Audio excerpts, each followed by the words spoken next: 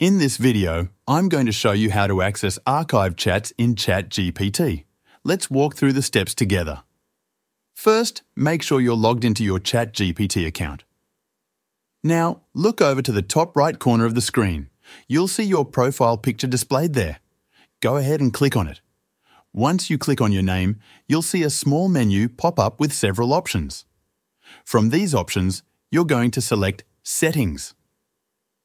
Now, inside the Settings window, you'll notice a section that says Archived Chats. This is where you can manage and access any chats that have been archived. Simply click on the Manage button next to it, and this will bring up all of your archived chats.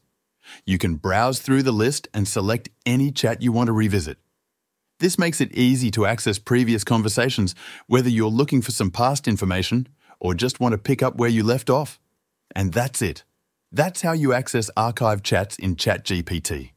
If you found this tutorial helpful, feel free to subscribe to the channel and stay tuned for more tutorials in the future. Thanks for watching, and I'll see you in the next video.